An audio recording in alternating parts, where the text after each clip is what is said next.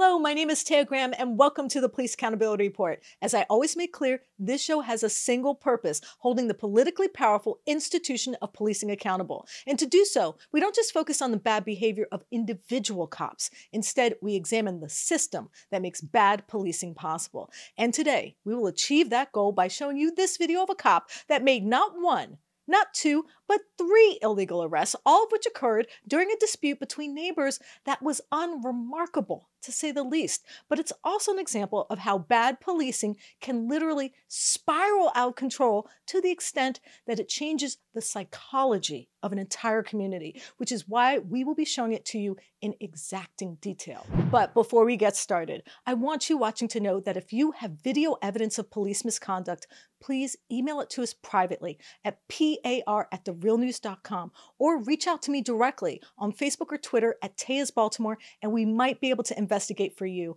And please like, share, and comment on our videos. It helps us get the word out, and it can even help our guests. And of course, you know I read your comments and appreciate them. You see those hearts down there?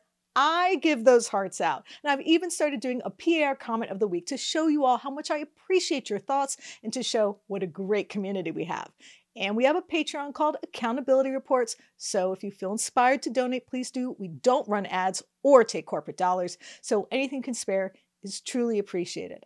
All right, we've gotten that out of the way. Now, one of the problems with the advent of body-worn cameras is that even when police are caught making bad or illegal arrests, the video is not always made public.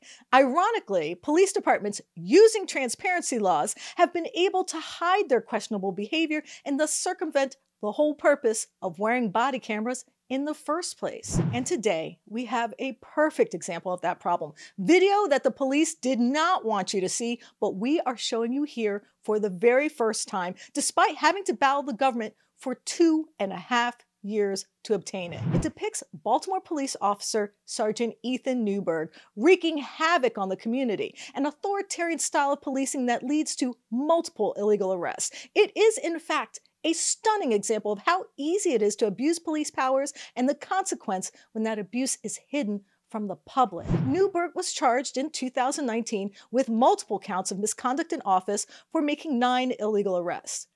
32 counts, to be exact. The body camera remained secret until we won an appeal to have it released. And now, in a series of shows, we are revealing it to you for the very first time. This story starts in Baltimore, Maryland, when a neighborhood dispute attracted the attention of the police. As you can see, Newberg arrives on the scene, and instead of talking to the residents or trying to understand their concerns, he immediately becomes combative.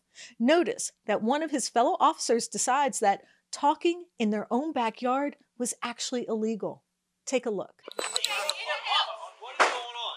First of all, I live here. I don't know what the hell's going on. I just got off work. 1450 CAD of 3591. Nobody knows what's going on. No. Nobody. Who called us here? How about that? I don't know. One of the nosy-ass neighbors called. Is everything okay here? Yes. Do you need us here? We live here. I live here. I got a son. Oh my God. Okay. Hold on. This is what's not going to happen. We're not going to have a group of people outside in the block screaming and shouting and yelling. But one of the neighbors decided to push back. Take a listen. She done left. It's a public street. I thought we can do what we want. Hey, let me tell you something, big mouth. Excuse me? Leave. Leave. Leave. I am leaving. That's a great idea. I know.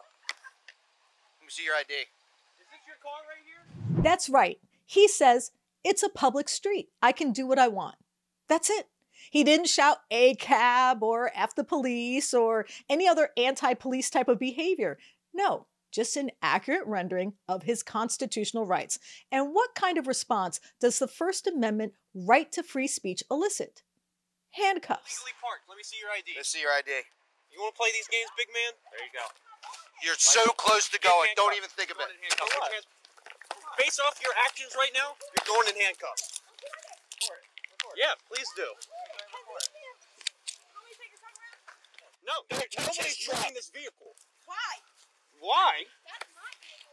Okay, well right now it's illegally parked. So he left. He actually left, even though all he did was express himself, so to speak. His only crime, invoking the right to peaceably assemble. But the police were not satisfied. Just watch. And based off No. your actions, you're not following orders. Put him I over didn't here. do nothing. Put him on the You didn't sidewalk. do nothing. Scoot back! Scoot back! Okay, so let's just review. The officer says, based on your actions right now, you have committed a crime. Really? You mean speaking politely, leaving when asked, and showing your ID? How and why does this add up to a crime? How is that illegal? But it gets worse as Newberg decides to bully the rest of the neighborhood. You can laugh all you want. I'm giving you a lawful order. Scoot back. It's an Hey, officer. we're back. You do what you do. Babe, Do what you do. I'm scooting back. Look at this shit. Y'all think y'all stuff, huh? Put your hands behind your back. Put your hands behind your back.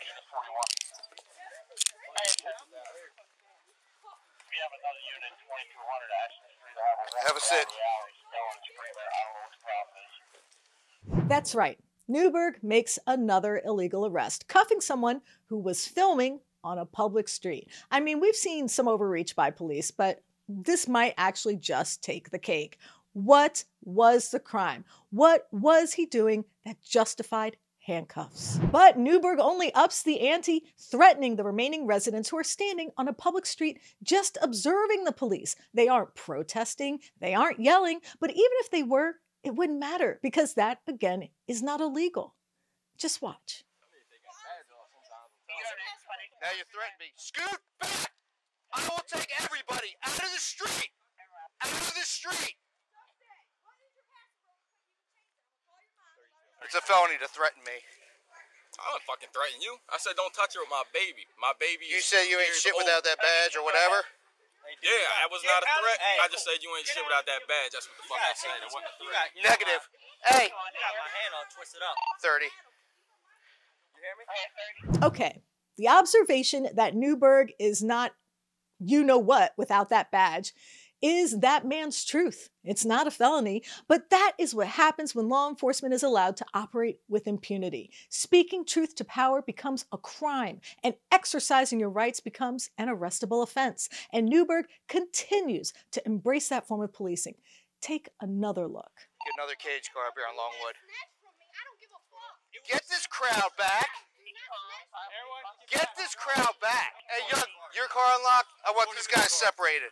Stand up. Hey, babe. Get this man's badge number. Stop yelling in my ear. I'm not. I can fucking yell if I want. Scoot back! I gotta get a search on him, young. I got it. I just got money in my IG.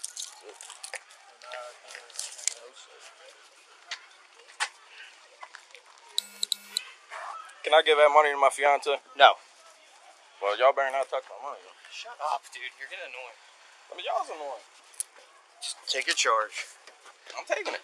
Yeah. So, as you heard there, the infamous Newberg credo, take your charge. In other words, forget about your rights. Or if you're innocent, just accept the fact that I am the law and you are subject to my whims. But Newberg's not finished, not hardly.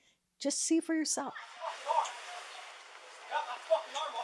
Handcuffs are not made for comfort, sir. Put your feet Well, in if the you put vehicle. my hand straight, Put your you're feet fine. in the vehicle. Can you switch this cuff, please? Put your feet I just in the need to put my hand straight and then I'm good. Okay, well, the problem is you keep inciting the rest of the crowd, so you need to go in the vehicle. No, you are. You're inciting a riot. Get in the vehicle. So I ask you, is he really inciting a riot? Can't the police at least accommodate him so he's not in pain? Apparently, not in this land of law enforcement run amok. It seems to me that the police are trying to enforce silence, if not obedience. It's a push for sort of street supremacy that escalated when police tried to make yet another arrest. All you said was you ain't shit without that badge. Get out of the street. You've been warned. I have units en route. Whoever does not live in this block will be going to jail. I'm giving you a lawful order. I don't care. Until we clear this scene and make it safe, everybody's out of here. Police, it's not Justin. Yeah, that's how you talking to him. When these units get here, people are going to go in handcuffs. I can guarantee it. And ma'am, you're going to be the first one to go. Okay, so now Newberg has basically threatened to arrest the entire block. Forget the fact that standing on the sidewalk does not require a residency test. Forget that the right to peaceably assemble prevents police from effectuating just this sort of arrest. Neither Newberg nor his fellow officers seem to care. Say one word.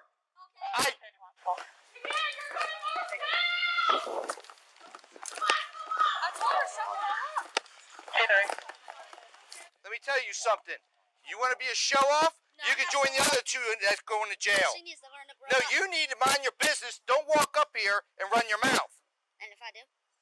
Try it. Do it. Go ahead. Go ahead. Yell at him. I dare you. I'll wait till y'all leave. Take her. What are you doing? You're making a fool of yourself. I want to leave. Get up. No, you're going to jail. Y'all are hurting me. You're gonna Put your hands behind your back. Let her go. Let her go. Don't push me like that. Then walk away while you still can.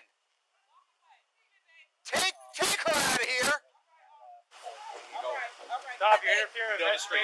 Leave. Come on. You got your car running. Then, after failing to arrest the woman, who again was simply exercising her right to push back against the government, police arrest another woman for reaching into the police car to get her keys.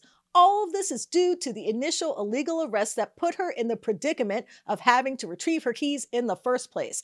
A perfect example of the cascading effect of bad policing. Just take another look. Young. Well, you're my... Hey, Cisco. Do me a favor. Let's tow this truck out of here. It's blocking the whole thing. What are we doing with her? What are we doing with her? I don't know. She decided to reach in the car and. Oh, that's lovely. It's up to you, sir. No, you cannot. You can walk away. I told you multiple times to go to the end of the block. So you want me to order a tow for that? Yes. Yeah. Where are you going if those cuffs come off? Where's home? Down the street. So those cuffs come off, you're walking down the street. Well, I planned on driving down the street. No, well, that's off the That's table. off the table. So you have two choices, jail or walk away. Which one you want? I need my truck. Okay. All right, so she needs to be transported then. Okay. All right. Here, to jail. I just pulled Here. up shit to get on tow. Shit. It's your call. Yeah. You want... I mean, I can't understand what's happening here. They're definitely going. Oh, they're gone. Just few, they came up here to start trouble, and now they're going to jail. And then Newberg decides that as a final insult to injury, he will continue to taunt that victim of his illegal arrest in jail. Just watch.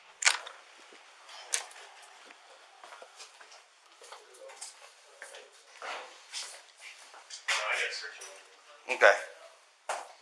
Hang on. Search him.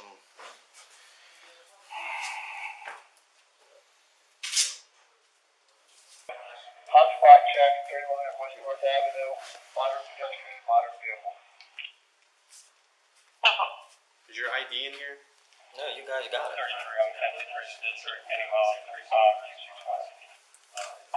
All right. Well, that's a charge. What is it? Oh, yeah. Felony. It is. You said yeah. Okay. I didn't say nothing, I just said okay. That's how hard to shoot guys no more. Y'all just require y'all's badge, that's all y'all do. Because at the end of the day, y'all had no reason to lock nobody up, nobody did nothing. We all know each other. Don't explain anything to him. Just, it's over. It is. It's over, bud. It's over for your bed, that's all. 4830.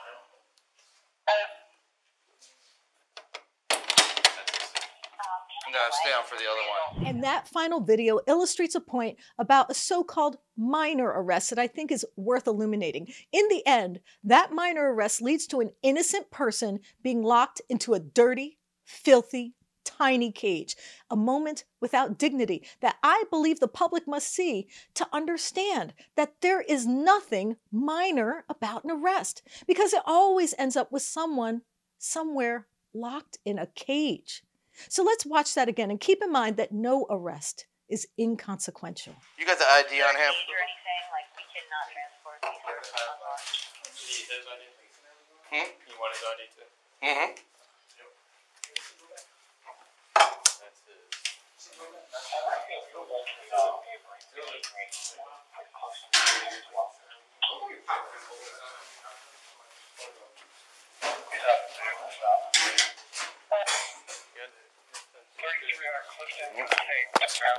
But there is more to this story than just the questionable actions of Ethan Newberg and his fellow cops. Details that my reporting partner, Stephen Janis, has been digging into during our ongoing investigation into what was going on behind the scenes and the possible motive police had for trying to keep this video secret. Stephen, thank you so much for joining me. Hey, thanks, Army. I appreciate it. So first, Stephen, we have been trying to get this video for over 2 years, but the state's ombudsman, the official of last resort when the keeper of records, in this case, the police department, refuses to release those records. So this ombudsman gave us some very troubling reasons for not releasing the body camera footage. Can you talk about it? Yeah, I mean, it was almost like we were talking to the police department, which it turns out we were because I did a little research. Now, this ombudsman is, you said, is supposed to be the person of last resort you appeal to when your MPI request is turned down. But she ended up making the argument that releasing this body-worn camera before Newberg was sentenced would prejudice the judge. Now, this is evidence, so this is very strange. So I did a little background check, and it turns out the ombudsman is actually under the auspices of our attorney general. In other words, our ombudsman represents law enforcement, and that's exactly what went down when we spoke to her. So do you think the release of the video prior to sentencing would have affected that outcome, that Newberg did not receive jail time? Okay, Taya, I'm going to be a bit of a skeptic and say the judge wouldn't have done anything, but the public would have seen it, and perhaps that would have put pressure on the justice system to do its job in this case, which I think is to hand out a fair sentence based on the crimes committed, which were extensive. So I think the judge had already decided he was not going to give Newberg any time, which he did, but I think if the public had seen it and there was public pressure, it would have made a big difference. I thought the video was a good example of why there is really no such thing as a minor arrest. What's your take? Well, it's amazing because if you watch the video, and as we just showed it, there's a young woman who's trying to retrieve the keys for the truck from one of the young men he arrested. And then Newberg hassles that woman and threatens her with arrest. But the point is that he's got his keys, they take his possessions, and then they're going to tow the truck. So a family, for an illegal arrest, is out of its transportation for who knows how long. They have to pay to get it back. So as you can see, one arrest can sow chaos throughout an entire family and a community. I think this is a perfect example. Interestingly, Baltimore has returned to a form of quality of life arrests. How is that working out? Well, I would call it zero tolerance life. They've been writing summonses for people supposedly who commit quality of life arrests, like, drinking on a sidewalk or spitting on a sidewalk. There haven't been that many citations written, almost none, actually. It's just really performative. And I think it shows again that law enforcement can't solve complex social problems like poverty in Baltimore or crime or whatever. You need the community and the people. The Baltimore Police Department has been rocked with a series of scandals, including the Gun Trace Task Force, which was 8 officers who robbed residents, dealt drugs, and stole overtime money right out of the taxpayers' wallets. How does Newberg's issues fit into the broader picture of a police department beset with such corruption? Well, I think it's really interesting because we talk about big corruption, like dealing drugs by officers and things like that. But it's like the minor sort of corrupt culture of police that we see in Newberg's videos that is important to recognize. 14 cops standing around arresting a guy who has a drug problem. 5 or 6 cops around arresting a whole community that's having a minor dispute. That's the real corruption, that we have unleashed policing into communities that can least afford it and deal with it and expect it to solve the problems of poverty, low wages, all sorts of other things. The fact that people can go broke when they get sick. All of those things can't be solved by policing. And when you send them in to do that, you get Ethan Newberg style policing. And I think that's why these videos are so important to watch and why we will continue to bring them to our viewers. Okay, now I think there is quite a bit to unpack about the video we just watched. Truisms about American policing that are often overlooked during the debates over the role of police and the broader powers of law enforcement, which is the topic of our show today. Generally speaking, when political parties spout tough on crime narratives, they miss a salient point, a hidden consequence of unleashing law enforcement on vulnerable communities that rarely sees the light of day. When law enforcers become lawbreakers, it undermines not just our belief in our rights, but the idea that we are entitled to equal protection elsewhere. In other words, what we often miss when we confront the examples of police abuse we witnessed is how the malfeasance affects our minds. And to a certain extent, I feel like that oversight is intentional. That is, the psychological effect of over-policing is simply dismissed as a byproduct of law enforcement-obsessed political establishment. But it's also something that needs to be addressed because caging our minds can be just as bad as caging our bodies. So I'm going to address this idea right here, right now. Let me start with a story. It's about a Mississippi Sheriff's Drug Unit who, believe it or not, called themselves the Goon Squad. Now, this particular unit was quite adept at something far afield from policing. They were, in fact, practitioners of terrorism. How can I make this claim? Well, consider some of the facts that have been recently exposed regarding how this unit operated. And I have to warn you, this is graphic. In their efforts to allegedly make drug arrests, this unit of sheriff's deputies committed acts that would be more akin to a fascist torture squad. They choked an innocent man with a lamp cord and then waterboarded him. They tasered another man while he was stuck in a ditch full of water. They conducted illegal raids in the middle of the night, often handcuffed and interrogated innocent people, accusing them of holding or dealing drugs without evidence. Sometimes all of this unconstitutional intimidation was done while the victims were staring down the barrel of a gun. Oh, and the man they tasered while he was submerged in a ditch full of water, eventually they shoved a stick down his throat until he coughed up blood. But here's the kicker. This type of unacceptable behavior continued unabated for nearly 20 years. That's right. For more than 2 decades, this group of so-called law enforcement officers pretty much acted like an extrajudicial tribunal, meting out punishment and intimidation in violation of every precept of our legal system. In fact, as the New York Times reported, this behavior would have gone on unchecked if not for a grisly incident that occurred in 2019, and I do need to give you a warning that I will describe graphic violence. 2019, roughly 5 deputies stormed into the home of Michael Jenkins and Eddie Parker, falsely accusing them of dealing drugs. Deputy Hunter Elward then proceeded to unholster his gun and shove it into the mouth of Mr. Jenkins. He then inexplicably pulled the trigger, seriously wounding him. This all occurred after they were both forced to strip naked and were abused with sex toys. I'm serious, but believe it or not, it actually gets worse. That's because the sheriff in charge of the so-called Goon Squad expressed disbelief that this type of abuse behavior was happening at all. Rankin County Sheriff Brian Bailey said, and I'm quoting, "Never in my life did I think this would happen in this department." Never.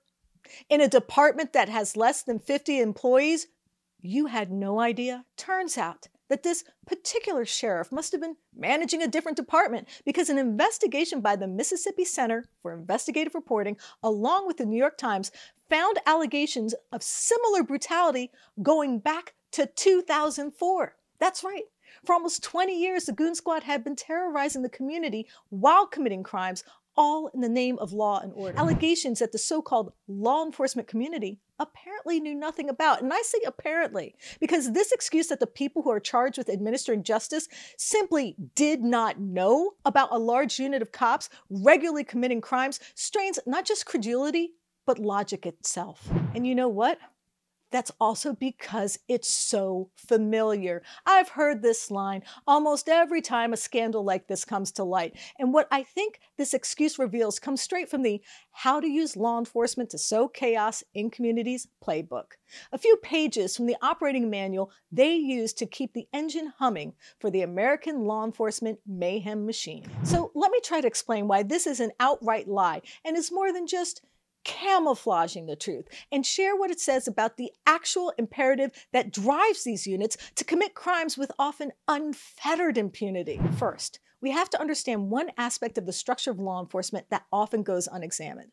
A police department is essentially a military organization operating technically at the behest of a civilian hierarchy.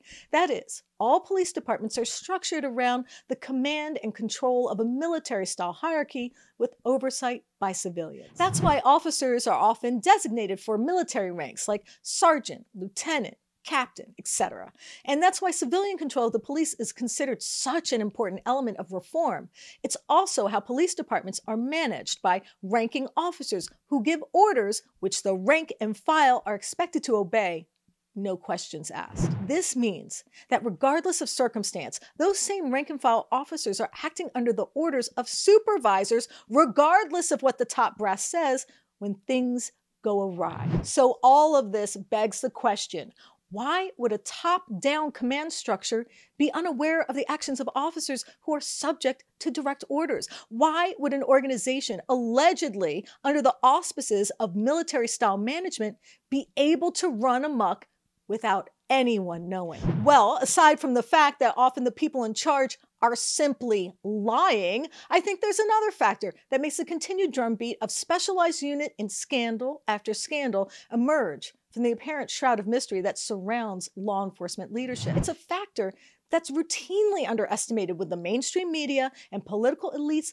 hand-wring over how could this have happened fairy tale they tell themselves, not us, when the news breaks about a veritable torture unit masquerading as police. Put simply, this unit targeted impoverished areas. Just like Sergeant Newberg, just like the notorious gun trace task force that robbed residents and dealt drugs in Baltimore, just like most of these cases, they all occur in places struggling or suffering from poverty. Whether it be the big city cases I just mentioned or the rural communities subject to the goon squad, bad policing is focused primarily on poor and working class neighborhoods. This is as true for Mississippi as it is for Baltimore, meaning when it comes to unleashing the power of bad policing, the worst of it tends to trickle down. Now, that's perhaps not such a surprising revelation. I mean, the idea that our political elites would seek to unjustly punish the working class is hardly breaking news.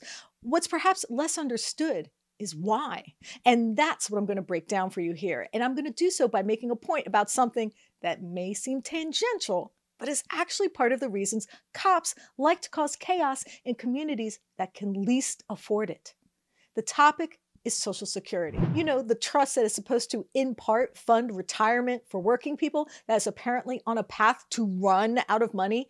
The meager benefit for people who work their whole lives that apparently overpromises to workers and needs to be curtailed or otherwise altered to ensure that it has enough money to cover the benefits that were earned by hard, backbreaking work. Well, guess what?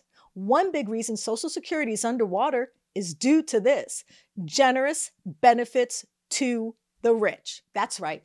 Unlike other countries like the United Kingdom and the rest of Europe, which limit what the top earners can take from the system to keep it sustainable, the U.S. grants benefits that in some cases exceed $117,000 per year for the highest earning couples.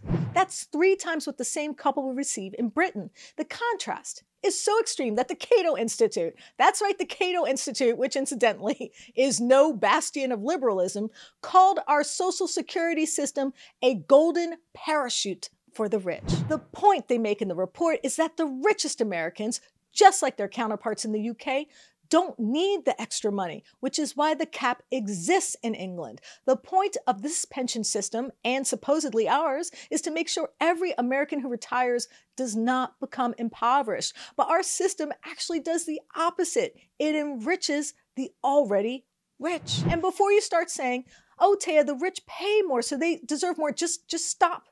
It's not true. That's because our Social Security system has a cap, meaning you only pay into Social Security tax on a maximum of $168,000 in annual earnings. So a person who earns $50,000 a year pays multiple times more on Social Security tax on a person who makes $500,000 a year. Let me say this another way. The richer you are, the less you put in the system. Every dollar you make over $170,000 a year is not taxed. This also means that if the cap were lifted and everyone was taxed at the same rate, rich or poor, the entire system would not just be solvent, but might even be overfunded. But the reason I bring this up in a rant about law enforcement is simple.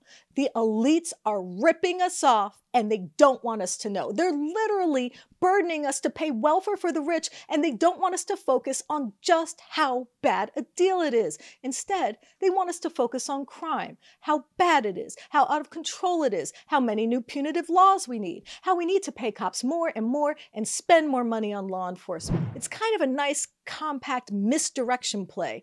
Don't look over here while we're writing bills that tax you more than the filthy rich so they can retire in luxury while you go broke buying insulin or trying to afford an EpiPen. Don't stop fixating on that crime, because if you do, you might realize we're being fleeced and call for change and more fairness in this system.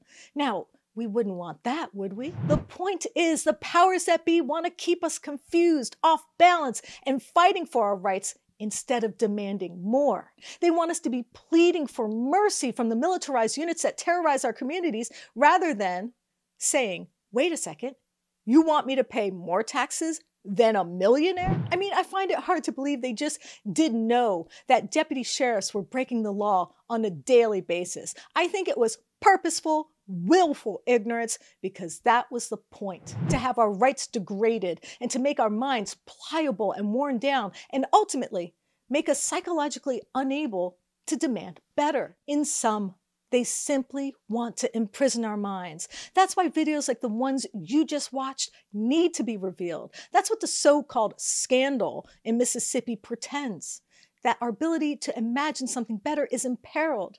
That's why we need to fight back for it, because freedom, our freedoms, started with a thought, an idea, and we need our minds clear and our imaginations free to define these freedoms. We, the people, need to be the ones to define it, not a bunch of rogue cops. I'd like to thank the Baltimore City Police Department for giving us the body camera footage that gave us such powerful insights into the culture of policing. And of course, I want to thank intrepid reporter Stephen Janis for his writing, research, and editing on this piece. Thank you, Stephen. Taya, thanks for having me. I appreciate it. And I want to thank mods and friends of the show, Noli D and Lacey R, for their support. Thanks to you. And a very special thanks to our Accountability Report Patreons. We appreciate you. And I look forward to thanking each and every one of you personally in our next live stream, particularly Patreon associate producers John E.R., David K., Louis P., and Lucita Garcia, and super friends Shane B., Kenneth K., Pineapple Girl, Matter of Rights, and Chris R. And I want you watching to know that if you have video evidence of police misconduct or brutality, please share it with us and we might be able to investigate for you. Please reach out to us. You can email us tips privately at par@therealnews.com and share your evidence of police misconduct. You can also message us at Police Accountability Report on Facebook or Instagram, or at Eyes on Police on Twitter.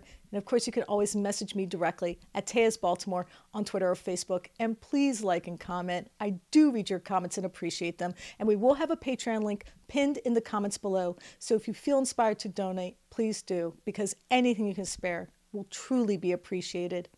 My name is Taya Graham, and I'm your host of the Police Accountability Report. Please be safe out there.